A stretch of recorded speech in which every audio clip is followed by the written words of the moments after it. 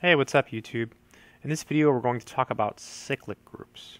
So cyclic groups.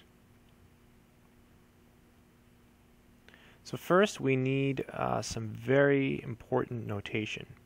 So notation.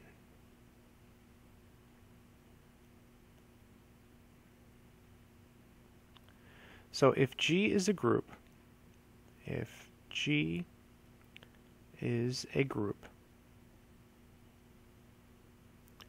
and X is an element of G,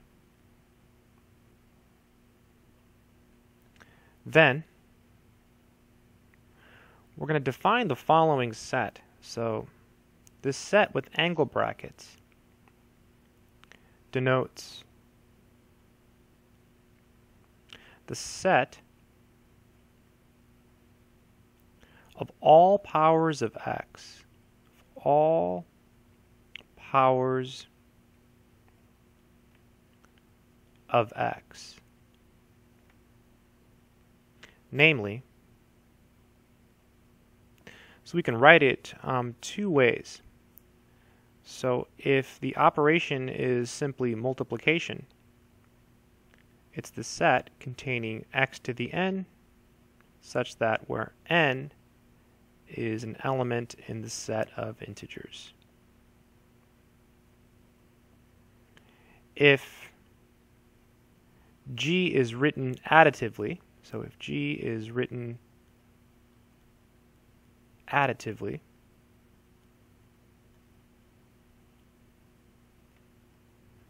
then the set can be written as follows.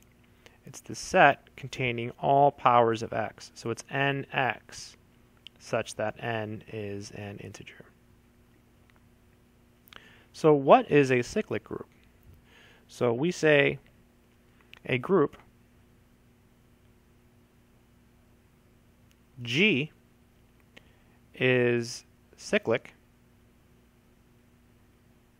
if there exists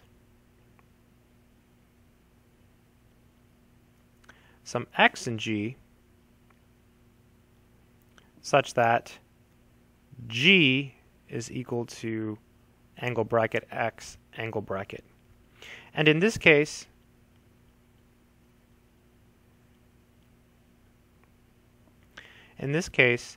x is called a generator.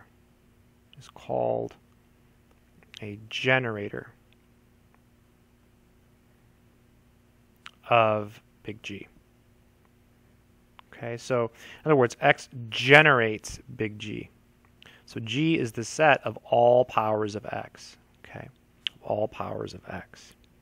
A cyclic group can have more than one generator. So let's look at various examples of cyclic groups. Let's start with a simple example here. N is a natural number. Recall, by natural numbers, we start at 1. And we'll look at G equal to the group of integers modulo n. And here the operation is circle plus, and its addition modulo n. So in this group, 1 is a generator, always, right? 1 is a generator. You can get every element using 1, right? So for example, we have 1, and then 1 circle plus 1 is equal to 2, and then 1 circle plus 1 is equal to 3, assuming n is bigger than 3, etc. And if you have 1 circle plus circle plus 1, and you have n minus 1 copies here, you're just going to get n minus 1. Okay, you're just going to get n minus 1. Recall, this group is all the numbers from 0, 1, all the way to n minus 1. And then what happens is when you have n copies of 1, so if you do 1 circle plus ... So if there's n of these, right, there's n of these, so if you have n copies, you just get 0, right? Because if you add 1 to itself, you have n ones, you get n. So how does the addition work, right? So n goes into n one time, and the remainder is 0. So you do get 0 in this case. So 1 is always a generator for this group. So you would write z sub n equals angle bracket 1, right? That's how you would write it. So the additive group of integers modulo n is a cyclic group, and it's always generated by 1. Let's look at another example. Let's look at a specific case. How about when n is equal to 5? We would have z sub 5. And here the operation would be addition modulo 5, right? Addition modulo 5. And we know 1 is going to be a generator, but are there others? It turns out every non-identity element is going to be a generator because 5 is a prime number, but that's something we'll talk about later. Let's just brute force it. So we know z sub 5 contains the following numbers: 0, 1, 2, 3, 4. Okay, so let's check 3. 3 should be a generator. So 3 is an element in this group. So 3 is equal to 3. Right, 3 is equal to 3, so we have 3. Oh, 0 times 3 is 0, so we have 0, so check, check. What about 2 times 3? So 2 times 3 is just 3 plus 3. That's 6. And then 5 goes into 6 one time, the remainder is 1. So 3 plus 3 is 1. So we have 0, 1, and 3. And if we have 3 circle plus 3 circle plus 3, we get 9. So modulo 5, it's going to be 4, right? Because 5 goes into 9. 5 goes into 9 one time, the remainder is 4. So we have 4.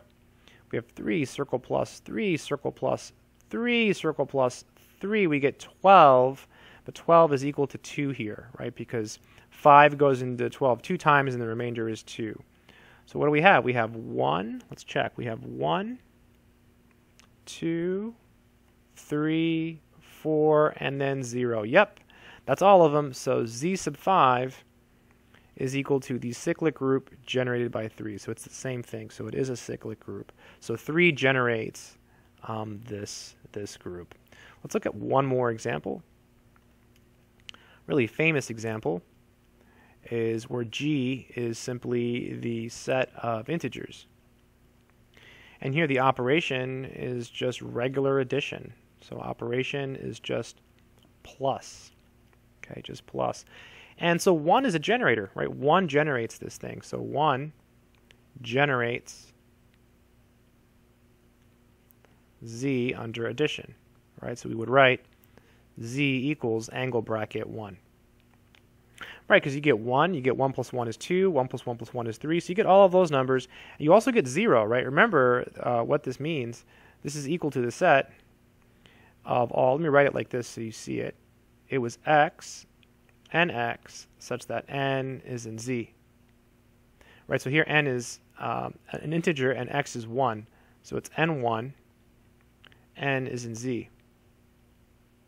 So obviously that's just z, right? And then if you pick n equals 0, you get 0 times 1, so you get 0. So 0 is certainly in the set of integers, so you have it. It's in this set, so it's in the set of integers, no problem there. Also, all the negative numbers are there too. For example, negative 2 is there because you can pick n to be negative 2, so you get negative 2, so it checks. Likewise, you can use negative 1. So negative 1 generates z under addition. So this group has two generators, 1 and negative 1. 1 and negative 1. A couple more examples. Why not? Just keep going. Just something to consider. Say you have, just a question here, say you have x and g, right? Just some random x. What do the powers of x look like? So you have infinitely many powers of x, right? So you have like x to the negative 3, x to the negative 2, x to the negative 1, x to the 0, x to the 1, x to the 2, x to the 3, right? You have infinitely many powers, right? Infinitely many powers of x.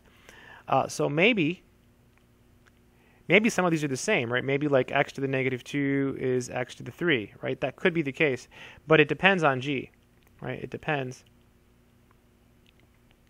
on g.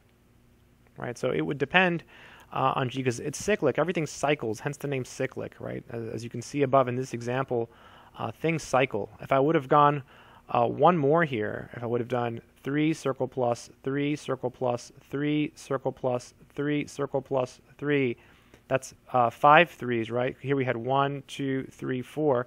So 5 threes is 15. 5 goes into 15. 3 times remainder is 0. So it cycles back to 0. So the terms cycle. So in this case, this could be true, but it would depend on G. A couple other examples, maybe 2 more or 1 more. If you take G to be the set of real numbers, and your operation here is plus, so addition, G is not cyclic. So G is not cyclic. This is not a cyclic group. The real numbers are not cyclic, right? Not cyclic. If it was cyclic, let's say you had a generator X. So if you have a generator that's X, and X is not 0, right? Because there's no way 0 can generate this. You would just get 0. Then the element 1/2 X would not be in this set. You might say, well, why? Well, this set is the set of all integral powers of X, like that, right? So there's no way this would work, right? Because 1/2 is not equal to n. You could prove it with a little more justification. I'm pretty sure I have a video where I go through it and I justify it a little more rigorously. Likewise, the rational numbers are not cyclic. So the rational numbers under addition are not cyclic, or let me say is not cyclic. So I hope this video has helped. It took a little bit longer than expected. That's it. Thanks for watching.